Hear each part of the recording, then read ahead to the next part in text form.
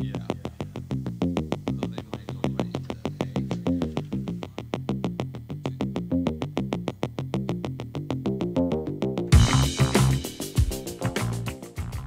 day mga kabikami. For today's short video ay pag-uusapan po natin kung paano huminga. Yes, I know. Bakit ko ba kailangan pa ituro ito dahil lahat naman ng tao ay marunong huminga. Baby ka pa lang, alam mo na yan.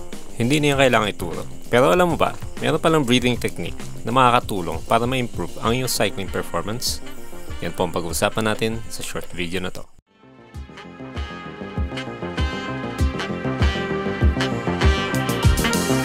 Bagong lahat, shoutout at salamat po sa ating mga kapwa content creators at subscribers na sina Donski TV, Isaac Jan Canto, Benjamin Base, Hustler Vibe, Padjak Chronicles, Bake It Vlogs, Benjamin Barsolaso ng Team Kabiyak at kay Papa Chucks TV. Sa mga nais pong magpa-shoutout, just comment down below, #shoutout, and you can also message me sa aking Facebook page, Becoming Siklista.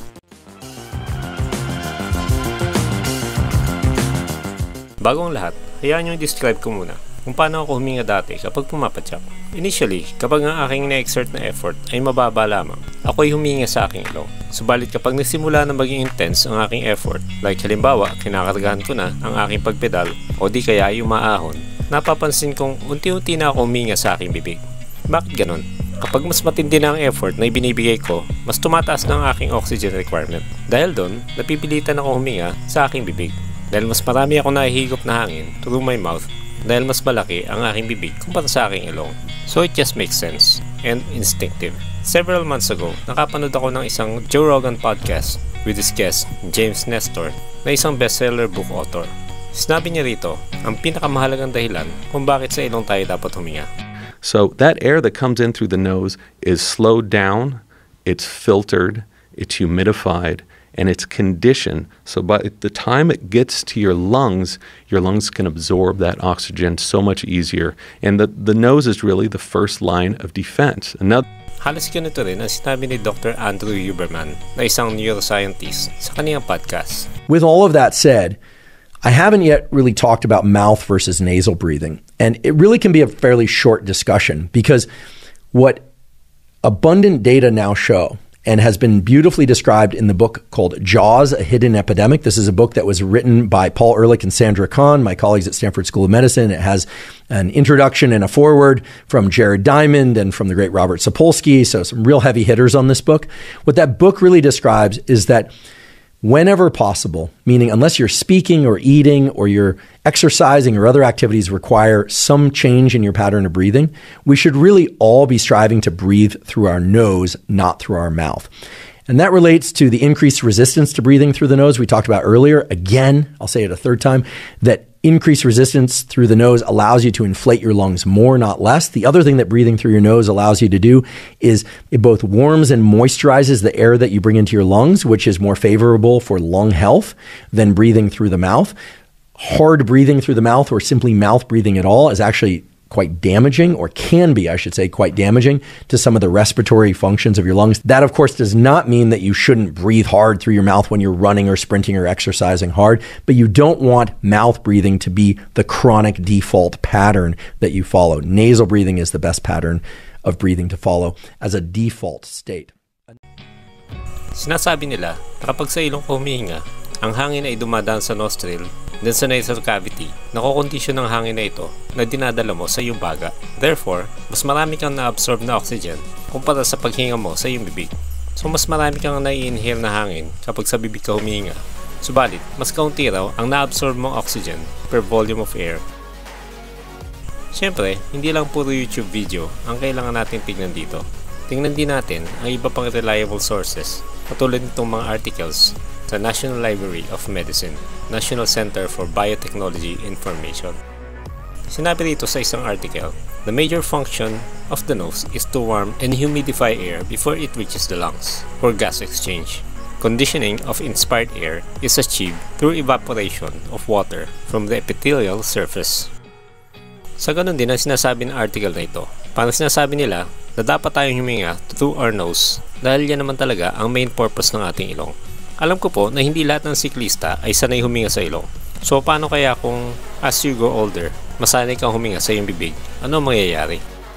Unless you use use your nose, the less you're going to be able to use your nose, just like any other muscle. So when people start habitually breathing through their mouths, their noses are going to start to close up. And we know this from the doctor of speech language pathology at Stanford. She measured people who had laryngectomies, holes drilled in their throats so they could breathe. She found between 2 months and 2 years, their noses were completely blocked, zero air coming in. So the more you use it, the more you're going to be able to use it. So the less you use it, the more apt you will be to have problems with what is the process? Well, why does the nose close up? It would seem that it's a hole. Like, why would that hole close? It's not in use. Those turbinates, all those tissues just start closing up. And so using your nose actually makes the opening wider? Absolutely. Really? The less you use your nose, the less you are going to be able to use your nose. Para rin daw muscles. Kapag madalang mong gamitin, lilit yan. Ganon din daw ang ilong. Kapag mas madalas kang huminga sa iyong bibig, lilit daw ang butas ng iyong ilong. Napatunayan na raw yan sa mga pasyente na nagdaan sa laryngectomy. Ibig sabihin, yung mga pasyente na binutasan ng lalamunan para makahinga. For over a period of time, naobserbahan nila na nagsara nga yung butas ng ilong ng mga pasyente ito. So kapag madalang mo daw ginagamit ang iyong ilong, liliit ang butas nito. So kung sanay ka huminga sa iyong bibig, it's not too late para magsanay huminga sa iyong ilong. Sinabi naman nila na magiging mahirap ito sa simula, pero kapag palagi mo na itong ginagawa, masasanay ka na rin. Again, ang iyong ilong ay ginawa para doon ka huminga. Oo nga naman. Isa pang interesting article ang nakita ko rito sa National Library of Medicine na comparison of maximal oxygen consumption with oral and nasal breathing ay may kaugnayan sa mga may asthma o yung mga taong prone sa asthma attacks. Sinabi dito sa first paragraph, the major cause of exercise-induced asthma or EIA is thought to be the drying and cooling of the airway during the conditioning of the inspired air.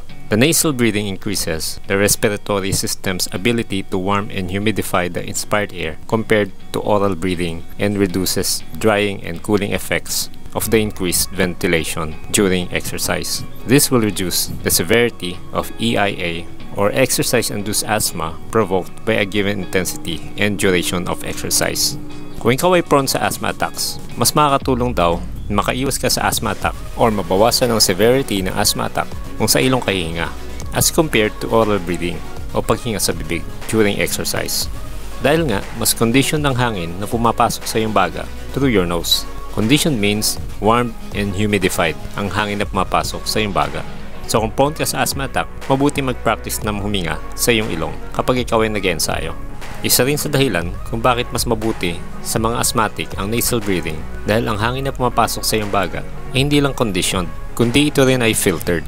Ang mga buhok sa iyong ilong at mucus sa loob ng iyong ilong ang sumasala sa mga dumi ng mga nasisinghot nating hangin bago ito makarating sa iyong baga. So iwasan mo nang bunutin ang buhok sa iyong ilong. Kapag medyo dumudungaw na, mas mabuting kupitin mo na lang. So ngayon, ano naman ang pakinabang nitong nasal breathing? Kung ikaw ay siklista, maliban pa sa pagiging filter ng hangin, nabanggit ko nga kanina na condition ng hangin na dumadaan sa iyong ilong, kaya mas marami kang na-absorb na oxygen. Therefore, mas maraming oxygen sa iyong dugo. And therefore, mas tatagal ka sa long ride. Actually, nasubukan ko na yan nung umuwi ako sa Malolos na meron ding 150 plus kilometers. Iniwasan ko talagang huminga sa aking bibig. Meaning, hindi ako nag-exert ng effort na mapipilitan ako huminga sa aking bibig. Ang result, hindi ako masyado napagod, kaya less frequent ang aking stops. Kaya naging mas mabilis ang aking biyahe kumpara dati. At hindi ako nakaranas ng lespag. Hindi ko rin matandaan kung nakaranas ako ng muscle pain. Parang wala nga. Dahil siguro, nasa kondisyon din ng katawan ko para sa long ride na yon dahil nakapag-ensayo ako. Pero naranasan ko rin kasing mag-long ride ng half of the time ay humihinga ako sa aking bibig. Ang resulta, laspag. Hindi pa ako nakakauwi. Medyo nahihirapan na ako pumadyak kahit kulang pa ng 100 kilometers ang tinatakbo ko. Pagkadating ko sa bahay, ay medyo nanlata na ako sa sobrang pagod. Kailangan ko pang matulog bago makarecover. So malaki talaga ang difference kapag sa ilong ka humihinga pagdating sa long ride. Pero ano naman ang pakinabang nitong nasal breathing kung ikaw ay kumakarera? Paano mo ito ma-i-apply? Sa aking palagay, bago magrematihan sa final lap, ay iwasan mo magbigay ng effort to the point na mapapa-inhale ka sa iyong bibig. Okay lang po na mag-exhale sa bibig o sa ilong. Does this mean hindi ka pwedeng mag-breakaway o maghabol sa breakaway? Depende yan sa nasal breathing threshold mo. Kung kaya mo humabol sa breakaway o mag-breakaway nang hindi huminga sa bibig, go ahead. So basta nasal breathing ka bago ang rematihan sa finish line o before ka maghabol sa finish line sa last lap. Kapag nagawa mo ito, malamang isa ka sa pinaka-fresh na siklista going to the finish line. So kapag remate ka na o hahabol sa breakaway sa last lap, huwag mo na intindihin kung sa ilong ka hihinga o sa bibig. Itodo mo na. Huminga ka sa bibig kung kailangan na. Kumbaga, itong mouth breathing effort mo sa remate ay parang magiging high gear mo sa karera. Huwag mo na intindihin kung makaka-recover ka o hindi dahil last lap na naman ito. So what I'm saying is, may lugar pa rin naman ang mouth breathing o paghinga sa bibig kapag high o max effort na ang kailangan mo sa karera. Kaya lang, hindi lang wise gawin ang high effort na ito sa kalagitnaan ng karera o before ng last lap dahil, in my experience, mahirap makarecover kapag huminga ka na sa iyong bibig ng matagal-tagal. So heto ang pwede natin gawin. Kung nasanay kang huminga sa iyong bibig by default or counting effort lang ay napapahinga ka na sa iyong bibig sa long ride o sa race, it's never too late para masanay na huminga sa iyong ilong. Pwede nating pataasin yung threshold sa paghinga sa ilong by practicing nasal breathing. Again, sa una mahirap pero masasanay din tayo. Bakit nga uli better ang nasal breathing? Dahil ang hangin na dumadaan sa ilong papunta sa iyong baga ay higher quality kumpara sa hangin na dumadaan lang sa ating bibig. Dahil ang hangin na dumadaan sa iyong ilong papunta sa iyong baga ay conditioned at filtered. Kaya mas maraming oxygen ang ma-absorb ng katawan mo. Therefore, mas mabilis ka makaka-recover sa pagod during long ride o during race. Sa next video natin ay susubukin uli natin itong nasal breathing na ito sa long ride. Pero kakaibang long ride na ito, malalaman nyo na lang sa next video kung bakit ito kakaiba. So abangan ninyo. So hanggang dito na lamang po. Kung may mga katanungan o kung anumang nais sabihin, mag-comment lang po below. This becomes Siklista. Please like this video, do not skip ads, and please subscribe. Thanks for watching.